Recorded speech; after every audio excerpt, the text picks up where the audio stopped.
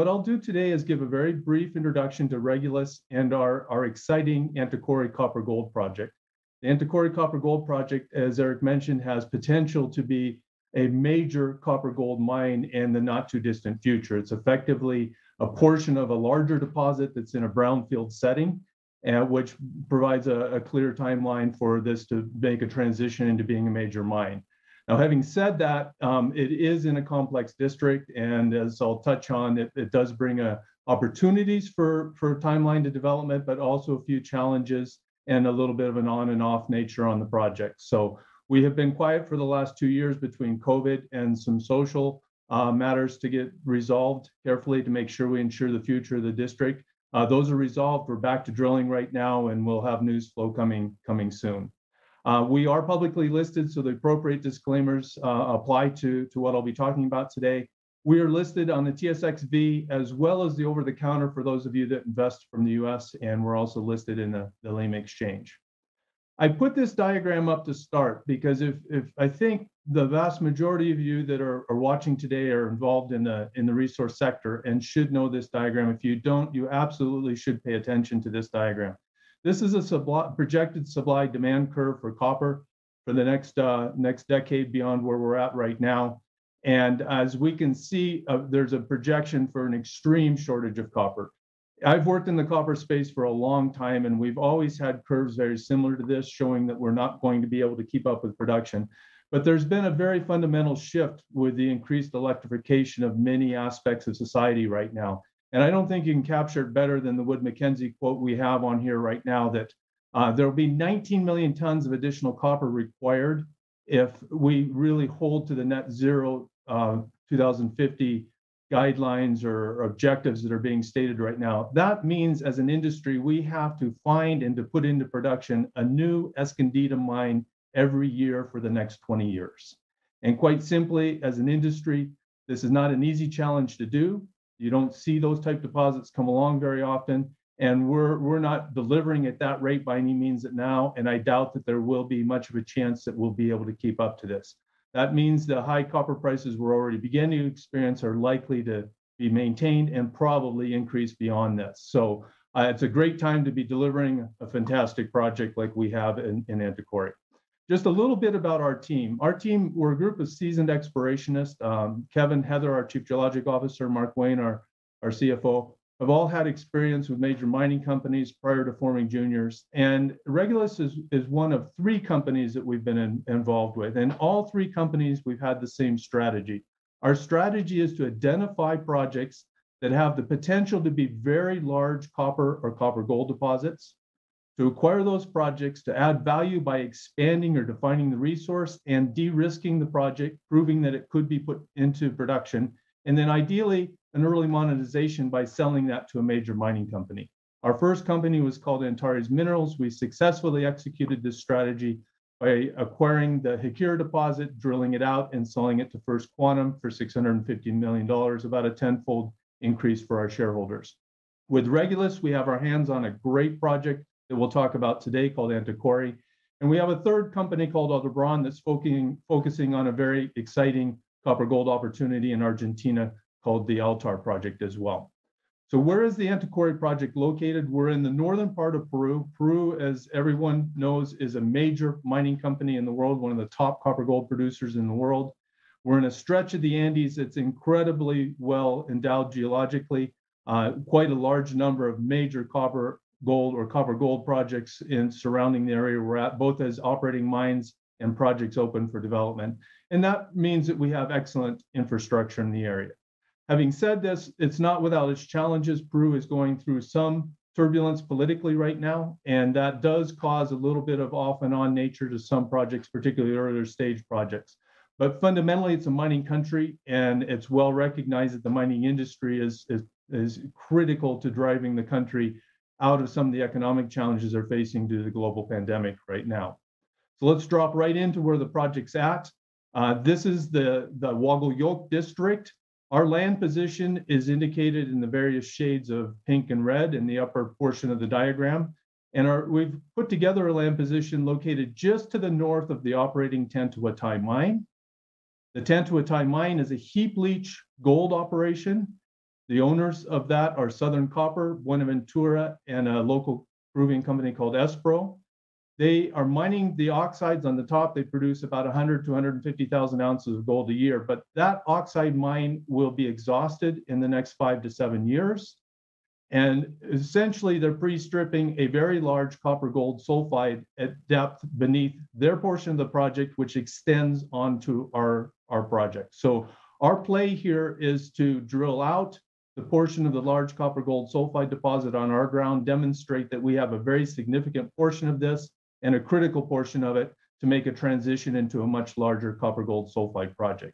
It's interesting to note that 7 kilometers to the southeast is the Cerro Corona mine operated by Gold Fields, one of their top producing mines, but also a mine that has a relatively short mine life. In about 2025, they terminate mining from the pit, and they will continue to mill low-grade stockpile for about 5 years. But by 2030, this district needs to make a transition from 2 medium-sized, very profitable mines to one much larger copper gold mine, and we believe we have a key portion of that project. Also important to note that about 35 kilometers to the south is the Yanacocha mine, the largest gold mine in South America. They will also be going through a transition from oxides to underlying copper gold sulfides in the next few years. We have put this project together over the last few years. We have been drilling on the project, and we do have an interim resource on our ground. It's quite substantial already. It's over 500 million tons at quite elevated copper gold grades. To put that into context, it's about 5 billion pounds of copper contained, 4.5 million ounces of gold, and over 100 million ounces of silver. This is a view looking at the Tantuatai mine and our land position and a conceptual pit that constrains the resource that I just indicated. And we can see that within this conceptual pit, the blocks that are in color are the resource that falls onto our ground. We see the data through data sharing agreements with the neighbors, but we're not allowed to present that. But you can see that approximately half of the pit in this diagram falls on our ground, and that's where the 500 million tons of quite attractive grade that we've talked about are presented. There's a very large resource reported for copper gold sulfides on the neighbor's ground as well. So the combined resource of this project is already putting it into the level of one of the larger opportunities for development of a copper gold project. And it's effectively being pre-stripped by the neighbors next door and in a very good position to make a transition into a new mine in the not too distant future. That will require a consolidation of the district. We're only partway through demonstrating what the mineralization is on our ground. We've changed the view on this diagram and we're looking back to the southeast. So we're looking in the opposite direction. We can see the pit that constrains our resource.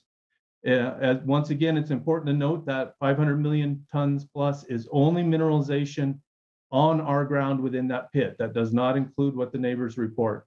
But we can see a number of drill holes we've completed over the last few years off to the northern side in an area we call the Anta Norte extension of the Antacory project.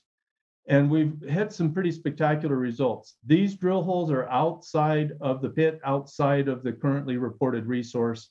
You can see that the better results on the left side of the diagram here, holes like AK26 with over 473 meters at 1.4% copper equivalent. So these are very substantial intersections of mineralization. And with some additional drilling, we'll be able to update this resource and provide it. However, to continue drilling to the north, it was necessary that we obtain permits to be able to do that. Until 2020, we were only able to drill, get a cursor, up to a line that I'm indicating with a highlighter right now, from holes 35, 41 down through 26 and 39. That's as far north as we could drill. We required a new permit to be able to drill into the Anta Norte section of the project. We received that in February of 2020, and in March we had to shut down for COVID. By late 2020, we were able to initiate drilling safely, given COVID protocols. We completed holes 44 and 45, demonstrating that the system extends to the north. This is magnetic geophysical data that's underlying this diagram. And what really draws our attention to the north is this magmatic high complex. It's a geophysical signature indicative of an intrusive center, the one that we believe is driving much of the copper gold sulfide mineralization developed particularly in the skarns at depth on our ground and to the south. Much of this is untested. These first two holes that we put in late in 2020 encountered mineralization, not as high a grade as what we'd like, but it did demonstrate the system moved to the north. And we now will proceed to begin drilling the rest of the anomaly. We initiated drilling again in December, a month ago. Hole AK46 is highlighted on this diagram. And AK46 is a hole that's drilled to intersect AK26 at a high angle. So the mineralization that we see in AK26 was quite spectacular. And we encountered a new style of mineralization, more indicative of the center of the system, where we think the heart of the system is coming from. It's a breccia-hosted style of mineralization. The intercept was 473 meters at 1.39% copper equivalent. It's notably cleaner mineralization, less deleterious elements than we see in some of the mineralization to the south. However, we have very little control on the volume of this mineralization. It's a nice long run, but it's in breccia. Breccia bodies can be pipe-like. We don't know if we're drilling right down a breccia body. It's kind of hard to imagine this doesn't have significant volume with that intercept length.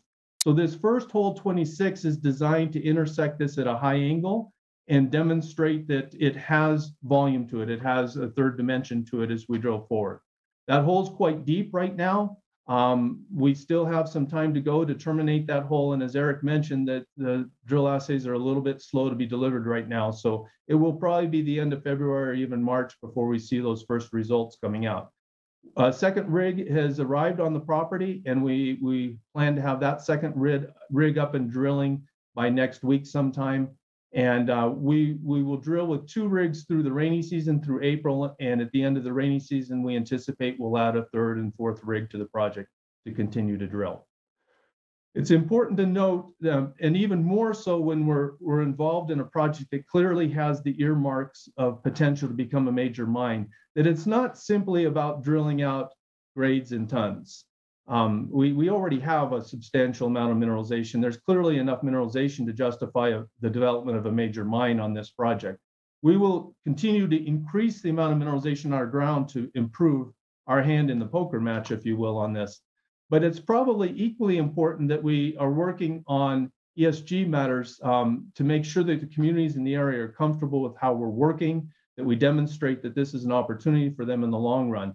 We intentionally specialize in looking for projects that are very large projects that have a long mine life, what we refer to as a multi-generational opportunity, the type of project that will produce jobs for decades to come, not simply a short boom and bust scenario that sometimes is a challenge for our industry.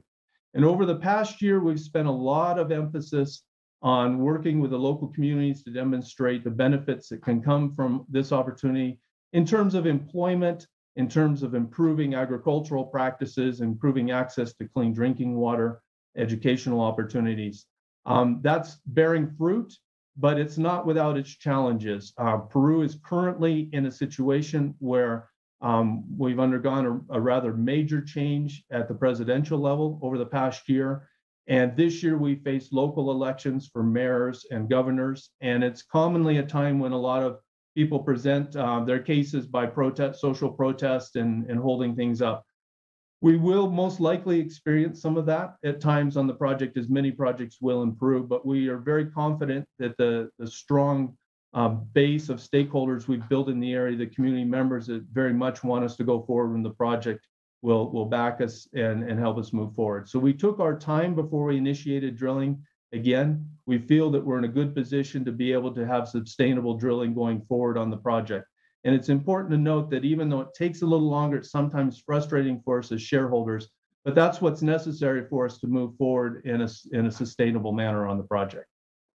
As a consequence of this, when we've had a period of time when we haven't been as visible in the market, what it does is it produces an opportunity. There are many good gold projects out there, gold copper projects out there right now. But we currently have a market cap of about $85 million. To put that in perspective, that's less than a penny a pound in the ground, whereas many of these projects typically transact more in the range of 4 or 5 cents per pound in the ground. So there's an outstanding opportunity for a re-rating. It's a great time to watch a project like ours to enter in for a price. Very clean shareholder structure on this, significant insider ownership, as well as a long-term backer in Route 1 that owns about a quarter of the company moving forward. So it's a project that's positioned, well leveraged for a notable re-rating, a notable price increase as we bring this back into visibility with the drilling program that we're having. Or we already have a major resource in hand. It's in a position with an excellent opportunity for the development of the project to go forward.